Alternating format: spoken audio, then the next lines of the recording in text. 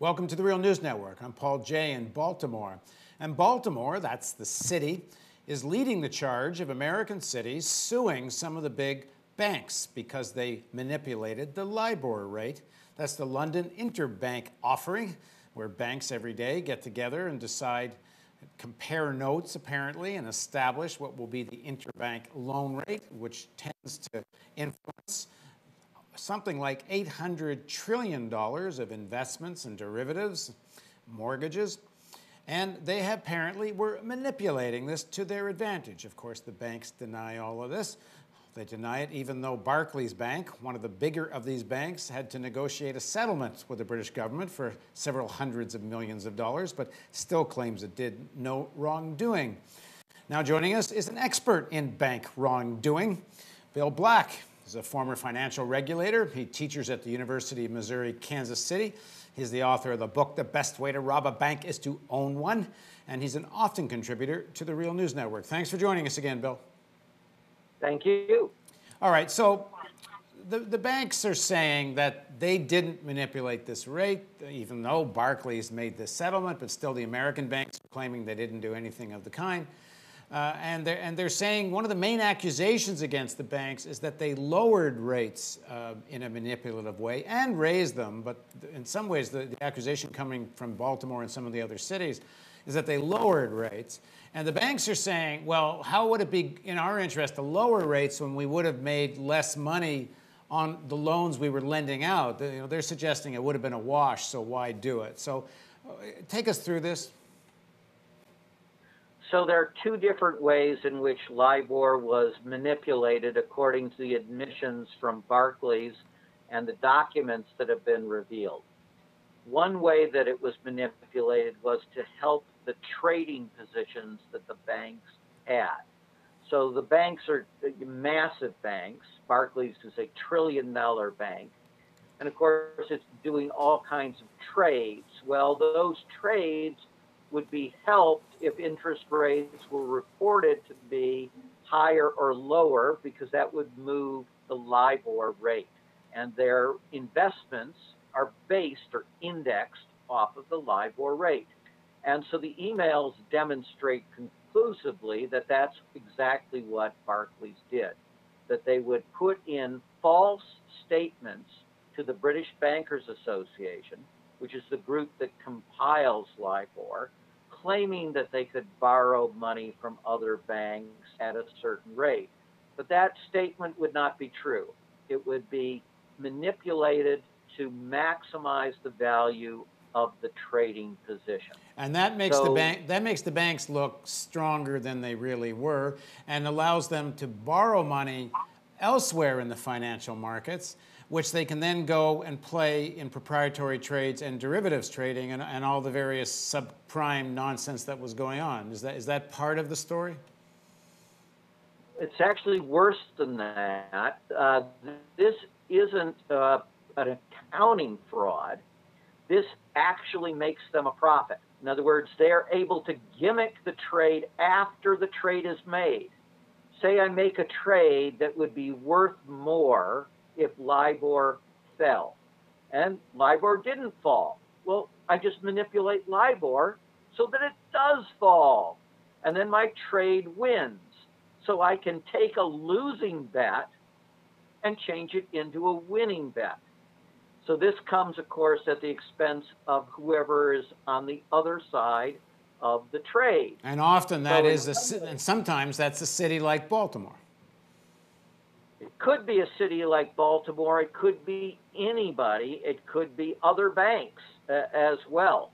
So that one is, no one even attempts to defend that other than some people who claim, well, it must have been sort of a wash. They were cheating some people and helping others. That's insane. As you said, we're talking about manipulating things that change the transaction for hundreds of trillions of dollars of investment. Now, to explain the process, there's a daily morning phone call, and representatives of the biggest banks are on it, and they wink, wink, nudge, nudge. What is the wink, wink, nudge, nudge? What exactly do they do? Well, they're not supposed to wink, wink, nudge, nudge. They're supposed to report what it actually costs them to borrow from other banks of their ilk on a short-term basis in a particular currency.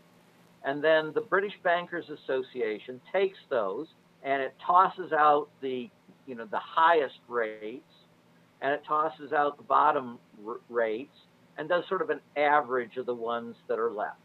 And it's published as LIBOR. So, LIBOR might be 2% as denominated in US dollars for overnight money, and might be 2.5% denominated in Swiss francs for 7-day money, that type of thing. What the key is that LIBOR is used to index interest rates wherever the interest rates vary with changes in the economy. This is supposed to protect you against inflation and the interest rate risk that comes from inflation or deflation, for that matter. And LIBOR is by far the largest index in the world. So it's used, as I said, in hundreds of trillions of dollars of transactions. Plus, many of these transactions can be quite long-term, including U.S. and Canadian mortgages and such, and United Kingdom mortgages. So if you locked yourself in the U.S. context to a 30-year mortgage as LIBOR plus 4%, which is how it would be phrased, then you were stuck for 30 years with a higher rate because of that manipulation that day of LIBOR. Right. Now, Bill, take us through the other way. The Baltimore and some of the American cities case is, if I understand correctly, is actually more that the rates were lowered artificially. As I understand the upward thing. How does Baltimore lose money when the rates go down? Okay, so this is the second type of scam that Barclays has admitted to. And this scam was in the context of the full bloom of the financial crisis. And during the full bloom of the financial crisis, LIBOR was looked at as the equivalent of a thermometer that showed how bad the fever was at these very large banks from their consumption of these toxic mortgages. And the idea was, if it cost you a lot of money more money to borrow from your nearest rivals who presumably knew you best, well, they would only be demanding that higher interest rate if they knew you were sicker. And so LIBOR was supposed to be this objective measurement that showed how sick the banks were. So the idea was to manipulate LIBOR artificially down so that it was if you were reporting, I have hardly any fever at all. I'm really quite good. Now, the controversy in particular is, did the British banking authorities and the British government encourage the banks to manipulate LIBOR downwards during the heyday of the financial crisis? Right. All right, so let's pick up again with Baltimore. So why does Baltimore lose money when they manipulate the rate down? So Baltimore and anybody else who bought a security that paid interest that varied depending on, it was indexed off of LIBOR. Say they entered a deal where they got LIBOR plus 4%. Well, if you artificially deflate LIBOR's rate, then they get less money in Baltimore. This is Baltimore then takes some of its money, it parks it in bonds of some kind, and it earns money the higher the rates are. So if rates go down, the yield back on the bonds to them is less, and Baltimore's out millions of dollars. And this is a city that probably no one needs to be reminded is closing recreational centers. So a few millions of dollars makes a big difference. So is that right? That's correct, although it didn't have to be just bonds, and probably larger with various kinds of financial derivatives. And so cities and localities and industries often try to protect themselves against interest risk interest rate risk and inflation in a situation where they're getting a fixed rate of interest, they will enter into what's called an interest rate swap. And in the swap, they get a variable rate of interest instead. The counterparty pays them this variable rate of interest, which again is typically based off of LIBOR. So if it's manipulated down, they get less money in this swap. And there are trillions of dollars of these swaps. And so everybody that purchased the variable interest rate portion of these swaps got less money because of the manipulation of LIBOR during the acute phase of the crisis when everything was going crazy, which was a long time, a couple of years, times hundreds of trillions of dollars. Right. You can see you can get massive damages. Right. Okay. Now, apparently this practice began perhaps in 2005 and such. In 2007, the New York Times reported on Friday that an employee from Barclays informed the New York Fed, then headed by Tim Geithner, that this was going on. And apparently there was more information came from Barclays to the New York Fed in 2008. So I guess a two-part question here. One, is this essentially a criminal conspiracy between these banks? And two, is it possible that Geithner is going to be implicated in all of this? Start with one. Under the U.S. laws, it is a criminal conspiracy if what Barclays says is true, because this was a cartel operation in which they purported to simply be reporting prices, but in fact they were creating and fixing prices for the benefit of the members of the cartel. So we have to be a little careful about pronouns when you say it began in 2005. We think what began in 2005 was the first type of manipulation that I described, which is where the banks manipulate LIBOR either up or down to make their trading positions more valuable. So that began, according to news stories that are out, at least as early as 2005.